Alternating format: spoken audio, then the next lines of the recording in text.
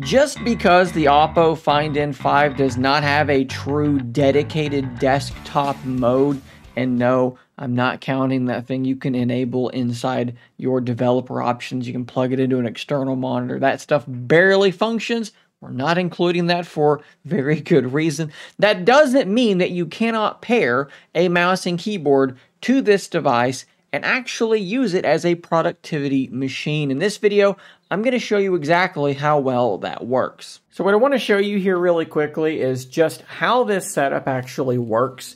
So I'm using this little Logitech keyboard, which is a Pebble Keys 2 K380S.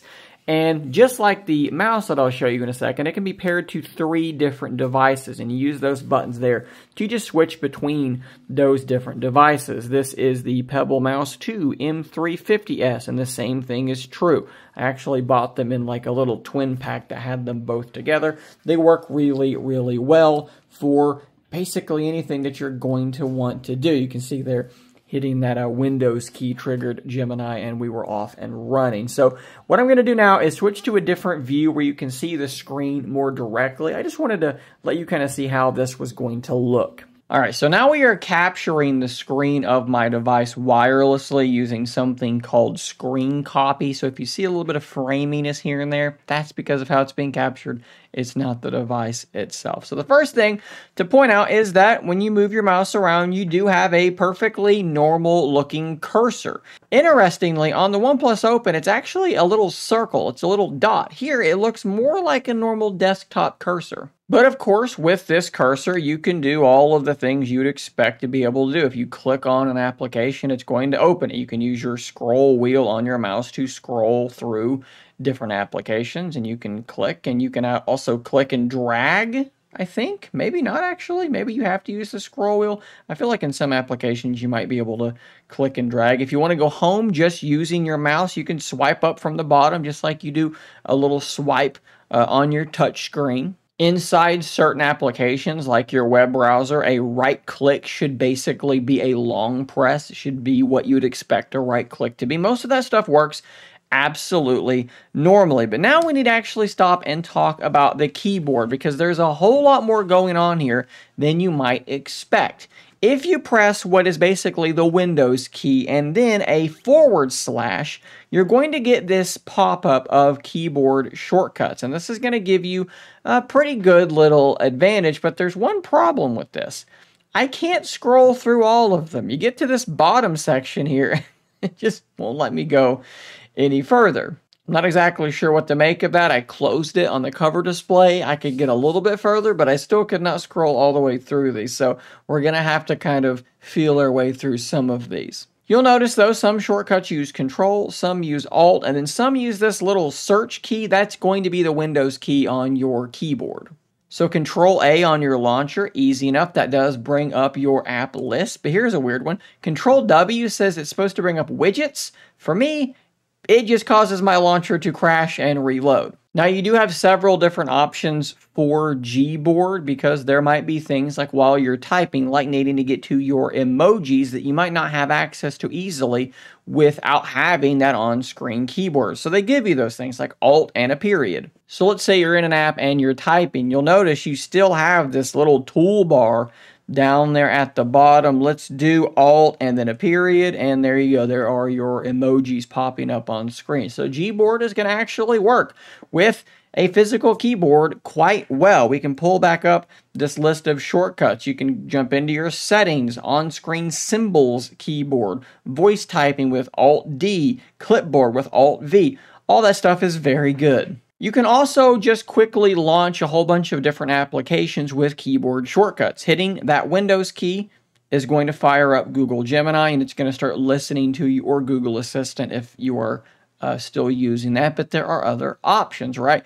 Windows key and B is going to open up your web browser. M is going to be your maps. I think K was for your calendar, which is a little bit strange. P is going to bring up your music player of choice. So once you kind of learn all of these different shortcuts, you can jump into quite a few different applications very quickly. And then Windows key Enter is going to take you back to your home screen. I think Windows key A is going to quickly take a screenshot. So there are, once again, like I said, several different, I think, fairly useful little keyboard shortcuts to learn quickly launching apps. You can also hit Windows key tab and jump into your recent apps screen. From there, you can just click on whatever app you're wanting to jump into.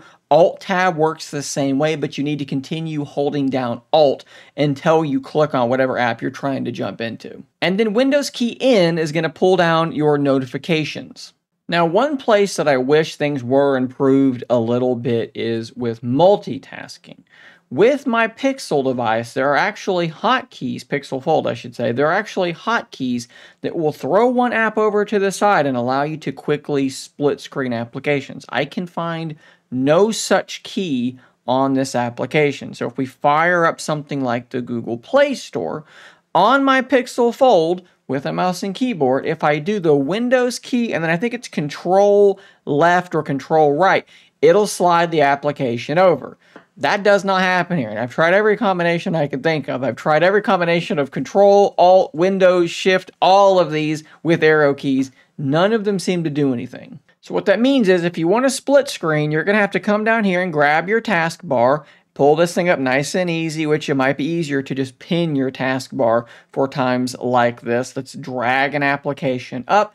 And yes, you can just do this manually just the same, and everything's going to work exactly as it normally would, but instead of using your finger, you're going to be using this little cursor. So it's still very doable. I just wish that we had little hotkeys to split screen, or maybe hotkeys to expand one application or another. Like maybe I've interacted with this one most recently, so maybe like Windows Control up would expand it, but unfortunately that just doesn't happen. There's no combination of keys I can find that works. I am hopeful that after Google eventually rolls their desktop mode out, that something like that will be operating on large screen devices, tablets, and hopefully even folding phones like the Oppo Find N5. I think that would really take things to a completely different level, but even still, as things currently are, there is absolutely still some utility to be had here. Having a physical keyboard to do word processing on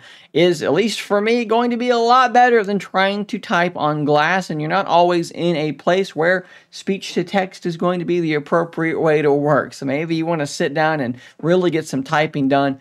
You can absolutely do that here. Now, one place where I might actually make an alteration to this setup is to just not use the mouse, because at the end of the day, keeping this thing on a little stand within arm's reach of me might end up working better, because so much of this device is really good when used with these gestures, right? So if I fire up the Play Store, 2 fingers swipe down, now I can jump into Threads and I'm split screening. All of that stuff works so incredibly well, and you're going to lose a lot of that by trying to use a mouse to kind of move things around and drag things. You can't do a 2-finger mouse swipe, so you're going to lose some of that stuff. For me, I think I would be quicker and more proficient just using my hand, and then maybe busting out the keyboard when I need to type or to quickly launch different applications with hotkeys and things like that. That might be the ultimate setup.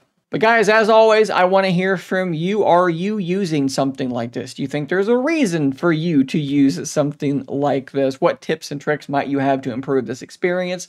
Drop all that in the comments down below. Subscribe for more content just like this, and until next time, stay nerdy, my friends.